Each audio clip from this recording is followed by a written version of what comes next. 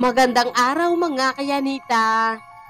Muli po nating balikan ang part 4 ng ating kwento na pinamagatang Love Against All Odds.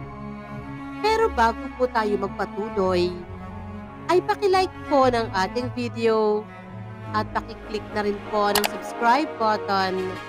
Ganun din po ang bell icon para lagi kayong updated sa mga parating ko pang uploads.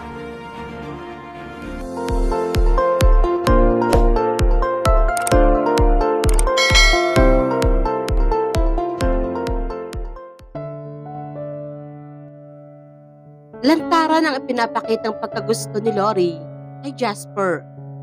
Sa opisina, kung lunchtime, ay nakikita ni Tricia mula sa salamin ng kanyang bintana na magkasalo sa pananghalian sina Jasper at Lori.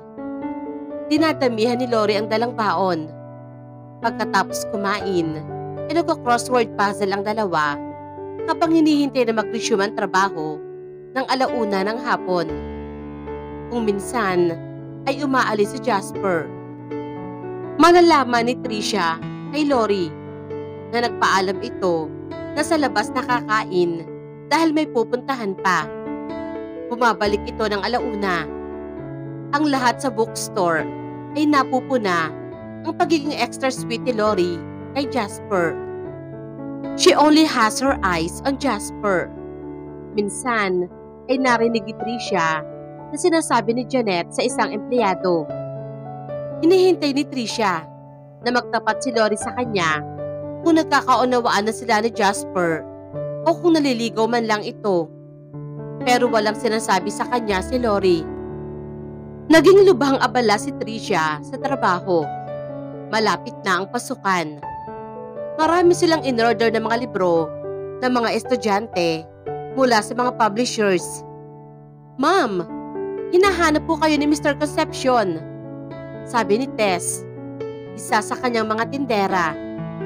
Hawak ni Tricia ang telepono at tinakpan ng kabila niyang kamay ang mouthpiece. "Sinabi mo bang narito ako?" "Hindi po, ma'am." "Sabihin mong umalis ako." "Yes, ma'am." Nagbalik si Tess sa tindahan. Nakita niyang may hinahanap sa mga office supplies sa counter si Noel. "Sorry po, sir. Wala ho si ma'am sa kanyang office." "Ganun ba? Thank you." Magalang na sabi ni Noel. Ang tiyaga rin ni Noel. "Believe ako," sabi ni Lori kay Tricia. "Wala na nga akong maisip na excuses kung minsan." Hindi kumikibot si Jasper habang nag-uusap ang magpinsan sa loob ng kotse. Napakiusapan siya ni Tricia na maghatid sa kanila ni Lori sa townhouse. "Bakit kaya pinipilit ni Noel ang sarili niya sa'yo?" sabi ni Lori. "Wala pa daw naman akong boyfriend. Umaasa siguro siya na baka ma-develop ako sa kanya," sagot ni Tricia.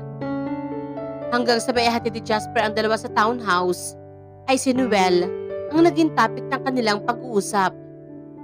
Nakasakay si Tricia sa likurang upuan. Papunta siya sa branch ng kanyang bookstore sa Quezon City.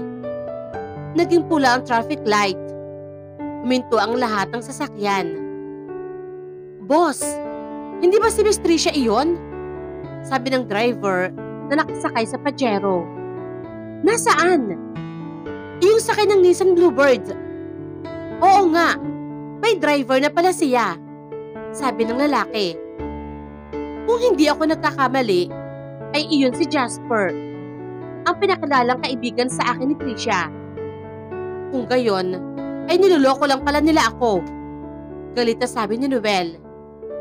Kasama nito ang dalawa niyang bodyguards. Naging green ang ilaw. Gumalaw na muli ang mga sasakyan. "Sundan mo sila," utos ni Noel. Minto ang Nissan Bluebird sa may entrance ng malaking mall. Bumaba ng kotse si Tricia at pumasok ito sa loob ng building. Tumakbo na ulit ang Nissan Bluebird para pumunta sa parking space. Nawiwili si Jasper sa pakikinig ng music Kaya hindi niya namalayan ang paglapit ng tatlong lalaki. "Jasper!" Narinig niya ang tawag sa kanyang pangalan. Lumingon siya at nakita niya si Noel at ang dalawang bodyguards nito. "Anong kailangan mo?" tanong ni Jasper. "Huwag ka nang magkunwari. Ang galing mo magpanggap na mayaman. Ngayong isang kahig isang tuka ka lang pala." Hindi kumibo si Jasper. Nung una pa lang niyang tingin kay Noel, ay asar na siya sa lalaki. Duda siya sa tunay nitong pagkatao. "Buong akala ko noon ay sa'yo ang kotseng Toyota. Isa ka lang palang driver." Tumigas ang mukha ni Jasper. "Kailanman ay hindi ko sinabing mayaman ako. Marangal ang trabaho ko, kaya wala akong dapat ikahiya." Buong pagmamalaking sabi ni Jasper. Tiningnan ng malalim ni Jasper si Noel at ang dalawang bodyguards nito. Ngumisi ang tatlo. Nilapitan ni Noel si Jasper at sinabihang, "Pilosopo ka pala, no? At matapang." Sabi ni Noel na tiningnan ng mabalasik si Jasper. Nainis si Tricia sa kahihintay kay Jasper sa entrance ng building. Kalahating oras na ay wala pa ito. Minabuti niyang puntahan ito sa parking space. Nilakad niya ang kinaroroonan ng kotse at ni Jasper. Pagdating niya roon, ay nakita niya si Noel at ang dalawang bodyguards nito. Kinabahan siyang bigla. "Anong ibig sabihin nito?" tanong ni Tricia nang makalapit siya.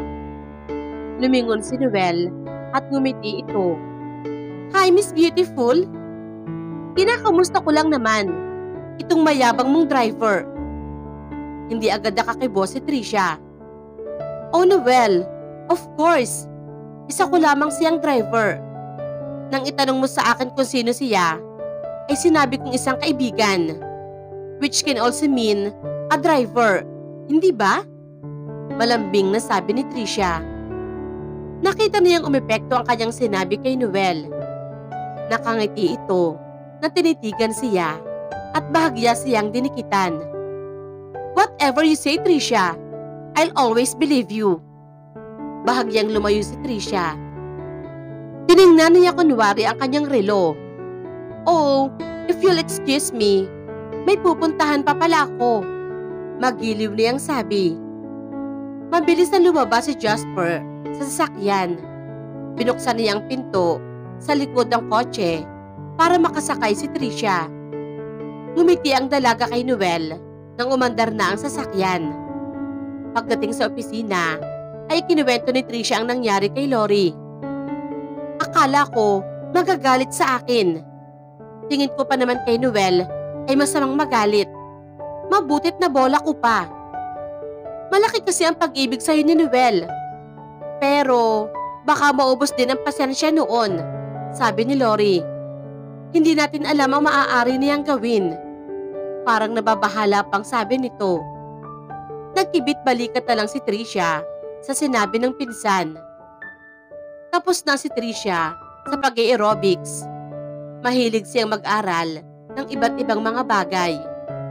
Ang sumunod na pinag-aralan niya ay ang target shooting. Linggo at day off ni Tricia at Lori sa bookstore. Tumulog ang doorbell sa bahay ni Tricia. "Tuloy ka!" anyaya ni Luna kay Jasper matapos isara ang pinto. Nagtaas ng paningin si Tricia mula sa kanyang ginagawa. Matagal silang nagkatinginan ni Jasper. Napansin ni Tricia na nanatiling nakatayo si Jasper.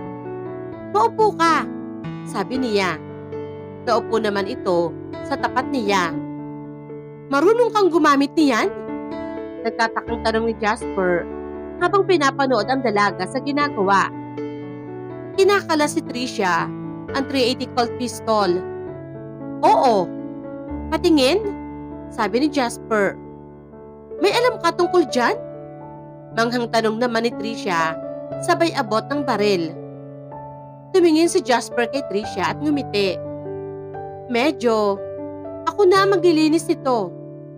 Tinignan ni Jasper ang baril ng baril at sinilip ang loob nito. Nilinis niya ito ng basahan na may gun oil. Dinaanan din niya ito ng brush. Habang nililinis si Jasper ang baril, ay hindi maalis-alis ang tingin dito ni Tricia. Habang tumatagal, ay lalong napapahanga siya nito dahil sa mga nadidiskubre niya na mga katangian nito. Matapos linisin ni Jasper ang baril, binuo uli at muling punasan ng basahan. Sinaksak niya ang magazine, ngunit hindi ikinasa. Nang abutin ni Tricia ang baril, ay nahawakan ni Jasper ang kanyang kamay. Parang may gumapang na kuryente sa buong katawan ni Tricia. Naramdaman niya na pinisil ng lalaki ang kanyang palad. Kinuha ni Jasper ang isa pa niyang kamay. Hawak ni Tricia ang baril sa dalawang kamay at hawak ni Jasper ang kanyang dalawang kamay. Nanatili sila sa ganoong ayos. "Hoy! Baka pumutok ay ang baril na hawak ninyo!" Narinig ng dalawa ang tinig ng isang babae. Bigla silang lumingon sa nakatayo sa di kalayuan. Nakasuot ito ng apron. Biglang binawi ni Tricia ang kanyang dalawang kamay. Nang dumating ang tanghalian, ay sabay-sabay silang dumulog sa hapagkainan. Doon na rin pinakain ni Lori si Jasper. Sinadyang kwentuhan ito ni Lori upang umabot sa tanghalian. Galing sina Tricia at Jasper sa branch sa Novaliches. Nasa loob ito ng isang malaking mall. "Teka, magsa-shopping muna ako," sabi ni Tricia nang lumabas sila ng bookstore. "Samahan mo ako. Baka marami akong mapamili." Nauuna si Tricia sa paglalakad. Mataas si Jasper. Hanggang tenga na lamang niya ang dalaga. Kung titingnan silang magkasama, ay hindi ka panipaniwala na namamasukan lang si Jasper kay Tricia. Bagay silang dalawa. Maganda silang magdala ng damit. Nagtataka rin si Tricia, pero hindi siya kumikibo. Alam niyang hindi mumurahin ang mga damit na isinusuot ni Jasper. Pumasok si Tricia sa loob ng ladies' wear. Nasa di kalayuan si Jasper at tumitingin din sa mga nakadisplay habang nakasubaybay sa dalaga sa perfume section. Hinahanap niya ang kanyang brand na paboritong pabango. Nakatingin rin si Jasper sa mga nakadisplay ng mga pabango. "Can I help you, sir?" sabi ng sales lady. "Hi, Tricia." Lumingon si Tricia at tiningnan ang bumati sa kanya. "Noel!" Nagulat siya nang makita ito. "Are you having a hard time looking for one? Let me handle it." "No, thanks. I can manage." Tanggi niya. Alam niya na maghahambog ito sa pagbili ng pabango. "Hey, sweetheart, are you looking for this?" Napalingon si Tricia. Nakita niya si Jasper na may hawak na pabango. Nabigla siya. Hindi sa mabilis na reaksyon nito sa gipit niyang kalagayan kay Noel, kundi sa mga salitang ginamit nito sa pagtawag sa kanya. "Yes, that's it." Pagkukunwari niya kahit hindi pa niya nakikita ang perfume. "I'll get that," sabi ni Jasper sa sales lady. Nakita ni Tricia ang galit sa mukha ni Noel. Hinarap ito si Jasper. "You are only Tricia's driver, so don't act that way, mister." Matigas na sabi ni Noel. Ngumiti si Jasper. Nakita niya mula sa di kalayuan na mukhang nakaabang ang dalawa nitong bodyguards. Lumaban si Jasper ng titigan kay Noel. "Not anymore, Noel. Tricia is already my fiancé." Nagmamalaking sabi ni Jasper. Lumapit ito kay Tricia at saka umakbay. Lalong nabigla si Tricia sa ginawang pag-akbay ni Jasper at sa pagtawag sa kanya ng fiancé. Ngunit hindi siya nagpahalata. Nang tumingin siya kay Noel, ay nakita niya ang matalim na pagkakatingin nito sa kanya. "Is it true, Tricia?" Nalito ang dalaga. Naramdaman niya na dumiin ang kamay ni Jasper sa kanyang balikat. "Yes, it's true," sabi niya. Hindi nakuhang magsalita ni Noel. Nag-aapoy ang mga mata nito sa pagkakatingin sa kanila. Pagkatapos ay bigla itong tumalikod. Umagapay naman ang dalawang bodyguards nito. Lumingon muna ang mga ito at tumingin sa kanila bago tuluyang lumayo. Nang mawala na sila sa paningin ni Jasper, ay tumingin siya sa katabi. Nakita niya na tinitingnan ni Tricia ang kanyang kamay sa balikat nito. Napapahiyang binitawan ni Jasper ang kanyang mga kamay. Pumaling si Tricia sa sales lady. Tinignan niya ang perfume. "Paano mo nalaman na ito ang ginagamit ko?" tanong niya. "May naiwan kang empty bottle niyan sa San Juan," sabi ni Jasper. Binayaran ni Tricia ang pabango. Umikot pa sila sa loob ng department store at marami pa silang pinamili. Matapos mamili, nasa loob sila ng sasakyan nang mapansin ni Tricia na tila malalim ang iniisip ni Jasper. Kanina, nang akbayan siya nito, ay para siyang nakuryente. Pero naroroon ang feeling na parang ang mag-boyfriend silang dalawa. Iniisip rin kaya nito ngayon ang pangyayaring iyon? Tanong niya sa sarili. Ano ang pumasok sa isip mo at ginawa mo ang bagay na iyon kanina? Formal na tanong ni Tricia. Lumingon si Jasper at tumingin dito. Pagtuway, muling tumingin sa kalsada. Naisip ko lang na kung malalaman ni Noel na may boyfriend ka na, ay baka tumigil na iyon paliligaw sa'yo na katulad ng sinabi niya. At iyon ang naisip mong paraan? Ang alin? Ang magkunwari tayo mag-boyfriend?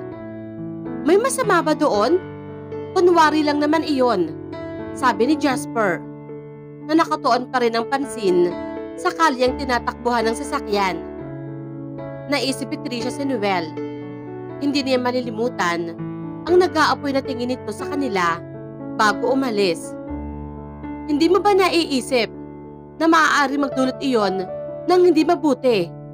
Ngayong nalaman niya na isang driver lang ang ipinalit ko sa kanya. Nakita ko ang pagkasuklam sa kanyang mukha. Matagal na hindi nakakibo si Jasper. Handa ako sa maaaring kahinatnan noon. Hindi ako natatakot kay Noel, mariing sabi ni Jasper. Humanga si Tricia sa sinabi nito. Parang may ipinagmamalaki ito kung magsalita. Nang sumunod na mga araw, ay hindi na napagkikita si Noel sa bookstore. Hindi na rin ito nagpapadala ng mga rosas. Baka tinanggap na niya na wala talaga siyang maaasahan, sabi ni Lori. Kumakain sila ng hapunan. Inahatid sila ni Jasper at doon na nila ito pinakain. Tumigil sa pagsubo si Tricia. Sumulyap siya sa lalaki. Nakita niya na natigilan din ito sa pagkain. Hindi sinasabi ni Tricia kay Lori ang tungkol sa nangyari sa department store. Ayaw niyang masaktan ng pinsan, kaya hindi niya ito sinasabi. Hindi gumibo si Tricia. Tumingin sa kanya si Jasper. Nagkatinginan silang dalawa. Nang tingnan ni Tricia si Lori, ay abala ito sa pagkain. Dito na po nagtatapos ang ika-4 na bahagi ng ating kwento. Tuluyan na nga kayang huminto si Noel sa panliligaw kay Tricia? O may masama itong binabalak laban sa kanilang dalawa? Yan po ang ating aalamin sa kasunod pang kabanata ng ating kwento. Maraming salamat po. God bless everyone!